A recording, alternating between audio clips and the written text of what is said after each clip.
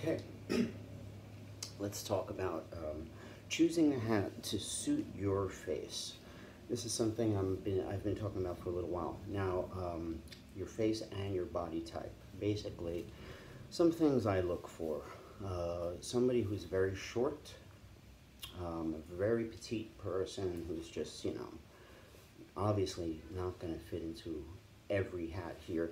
You want to look a lot at the crown, but for me with fur felt hats, I can adjust the crown. So that's, you know, it's there and it's not, you know. Certain things I could just bring down.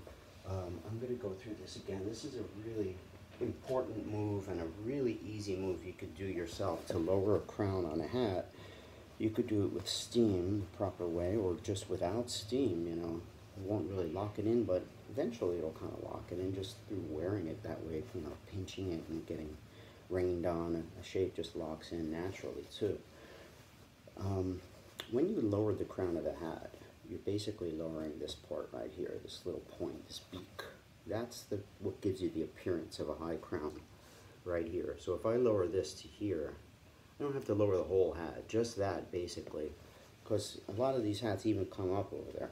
If you lower that at a sort of slant, you know, kind of like ease it, taper it off, you know, no one will notice that it's altered. It's something like, okay, it's like making, there's a little U shape here, okay, to U. See the U shape? You just make that lower. So, okay, I'm going to invert it. This is what I do. I just bring it down. Then I neaten it up, make sure it's symmetrical and everything, neaten, look at it from different angles. So it's lower now. It was up there. It actually even looks better. It looks kind of boxy over there. So when I bring it down to my height, I feel like it has more like that letter M kind of thing on it. You know, this looks more right to me. It looks more proper, much less being altered. I mean, it's low. It's a low crown now. Not everybody likes a low crown. Most people do, though. It's very rare somebody says the crown's too low. I mean, they do, but most of the time everybody says the crown's too high. So anyway, getting on a tangent here. When I'm choosing a hat for a small person, not a tall person, the crowns first has to be low. That's number one. You can't have a high crown. So yes, you can lower the crown on some of these, but you're looking for things that are lower. Generally, the teardrops can be a little bit lower than the center creases. The teardrop is somewhat of a device to lower a center crease. Let me show you. Here's a center crease, most basic of all fedora creases. It's 2 pinches on the side and a crease, like a little valley. Okay. Well, I want to lower the shape. We're going to lower all this meat in the back here. We're going to bring it down. This is what we do. We teardrop it. Bring it down, down, down, down. See what I did? Got rid of all the stuff that was up here. Okay, bring it down. And then you stick your head in there, because obviously you need the headroom. When your head's in there, there's your teardrop. So it's basically a bringing it down thing. So your head goes in the middle, makes that little bump. Okay, so teardrop is bringing back the back half of the hat, bringing it lower. It also makes it look boxier. Okay, it's a little off, but whatever, you get it. It looks more nostalgic, like those old black and white TV shows and movies. Like, remember Superman? He used to jump out the windows in those office buildings in black and white. Everybody used to wear those hats. They all had these sloppy teardrops because guys used to buy their hats open crown, and salesmen would give it to him and they would break it down themselves. They would basically do that, what I just did, you know. Teardropping it is a way to bring it down. So teardrops are generally going to be lower. Don't hesitate. If the guy can lower the crown for you, have him do it.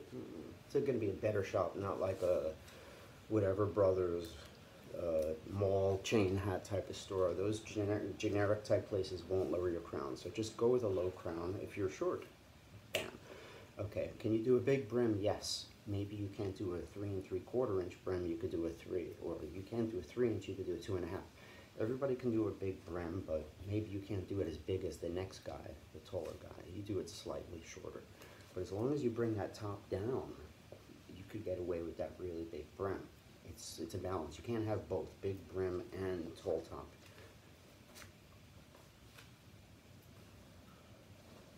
Come here. All right, it's too late. My son wants to get on camera. This is Sydney from JJ Hat Center. Say hi. Hi. Say, Sydney from JJ. You ready? Want to sing it? Here we go. Sydney from Poopy from JJ. All right, go play with your mom. Let me finish the video. Sydney from Poopy. Come on. I was talking about short people now. Now, if your hat is very, very, very tall, it can be lowered. You could bring it to me. Kevin can lower the crown of your hat, and he can also suggest things that are low for you. Now, big brims are kind of like a trend now, big brims and flat brims. So if you're going to be doing a really big brim and you're short, lower the crown, just balance it out, you know. You can do these huge brims as long as you don't have this like really crazy. Okay, now what other types are there? There's narrow faces. People who are very, very narrow faces. With the skinny faces, you cannot do big brims. You got to keep the crown narrow and the brim narrow. Okay,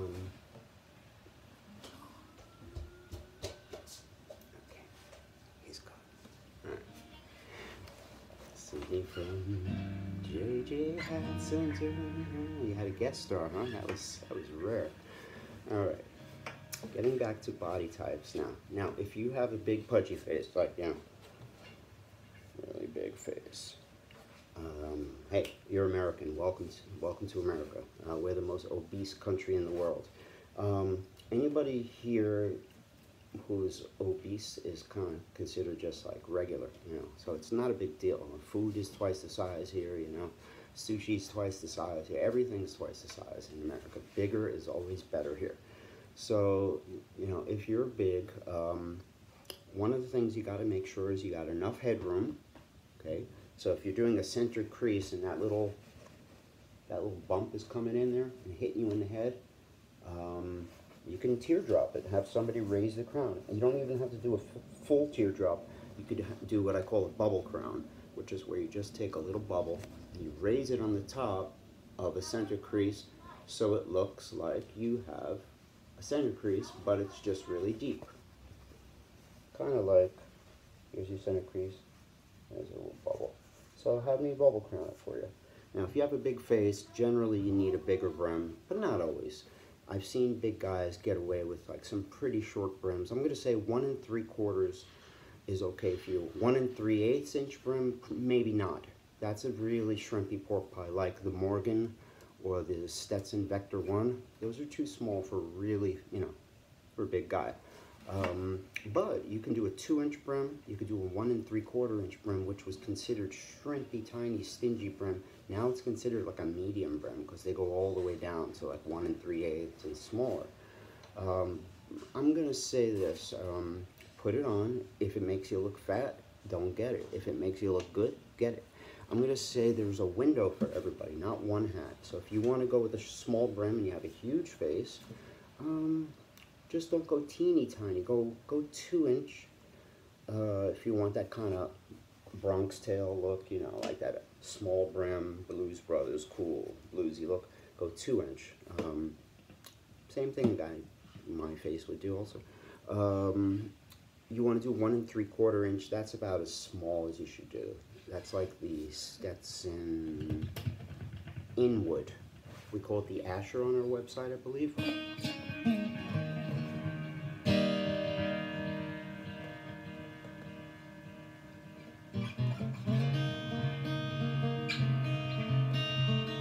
Gotta play.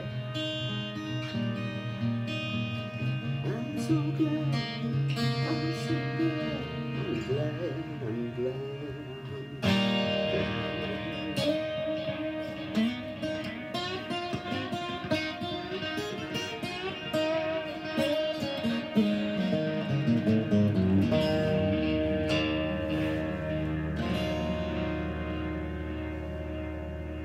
Now, different brim size are going to give you different looks.